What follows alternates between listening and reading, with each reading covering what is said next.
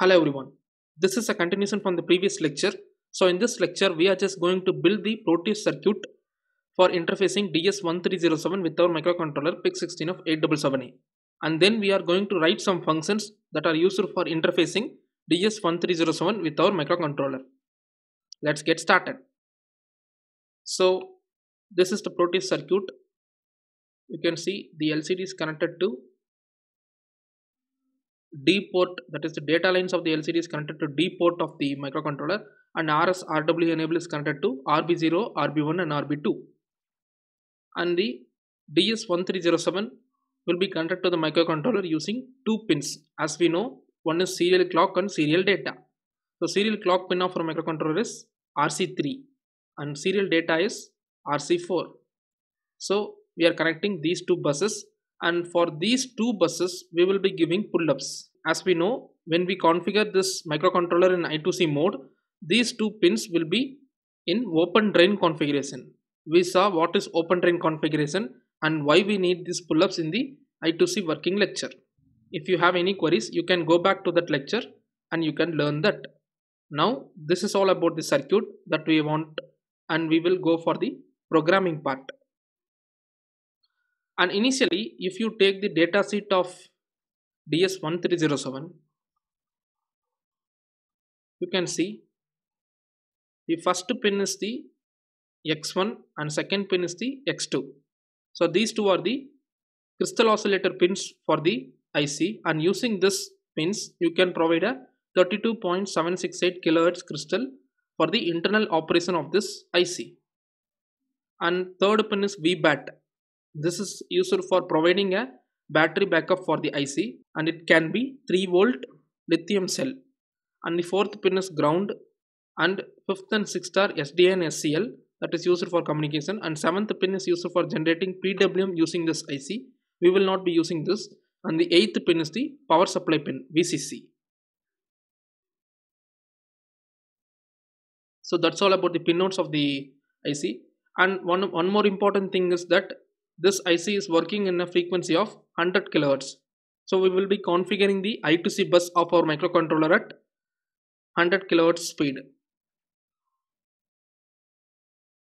And you can see this DS1307 is full binary coded decimal format IC. So the data that we are writing to the IC and we are reading from the IC will be in the form of BCD. So whatever data that is coming from this IC will be in the form of BCD. So we just want to convert the data into ASCII before printing that to the LCD, as well as we just want to convert the data that is from decimal to BCD before sending that to this IC. So we will write two functions for doing this purpose. That you can see, we will write two functions, decimal to BCD and BCD to ASCII. This is for transferring the data from our microcontroller to DS1307, and this is for printing the data that we are receiving from the DS1307 to the LCD. So let's see the first function, that is decimal to BCD. It receives a parameter value and it is of return type char. So this function can return a data of type char.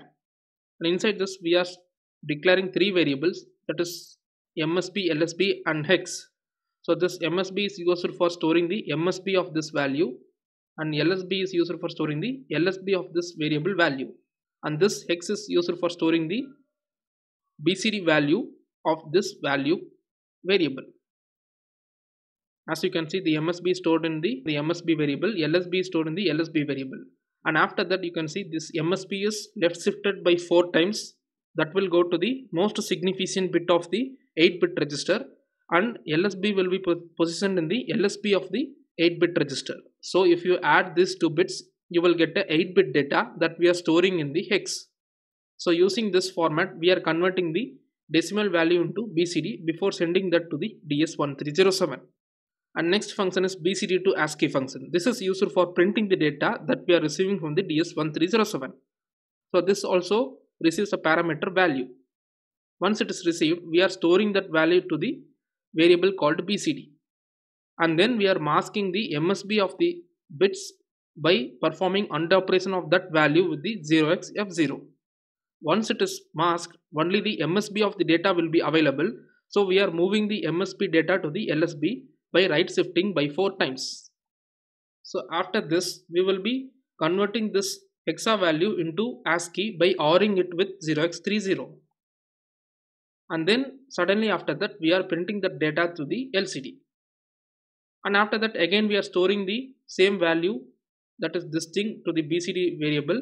And now we are masking the LSB of the data by performing AND operation of this data with 0x0f. Once it is done, we need not shift the data because it is already available in the LSB. So we are directly ORing it with 0x30 for converting it into ASCII. Once after that, we will be printing the data to the LCD. And that's it. The data gets printed in the LCD by this function. And after that, you can see we just want to declare few macros for register definition of this IC, as you can see. So this is the data write format for this IC, and here you can see this is the slave address 11011000. So these 7 bits are address, and this is the read or write bit.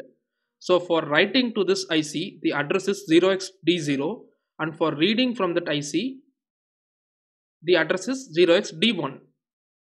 And let's see the register configuration of this IC.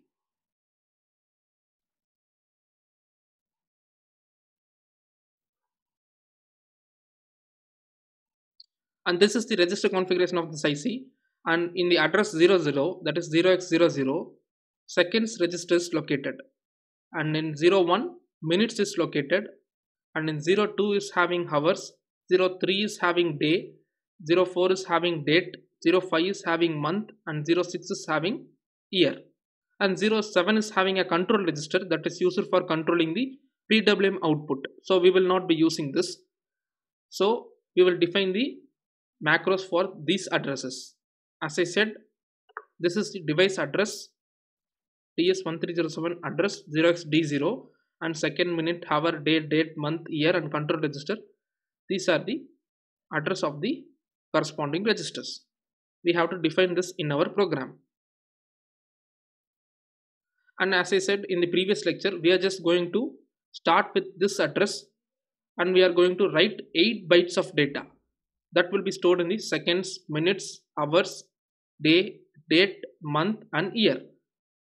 And as well as for this control registers, we will give the value 0x00 to this control register, and when we try to read 8 bytes of data from this 00 address, we will be reading all these register values.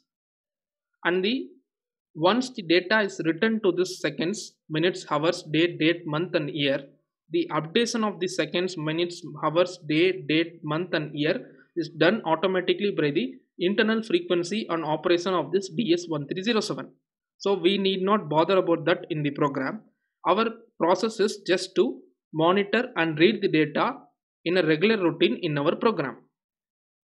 So that's all for this lecture. We will see the programming and we will finalize the simulation and hardware output in the next lecture. Thanks for watching.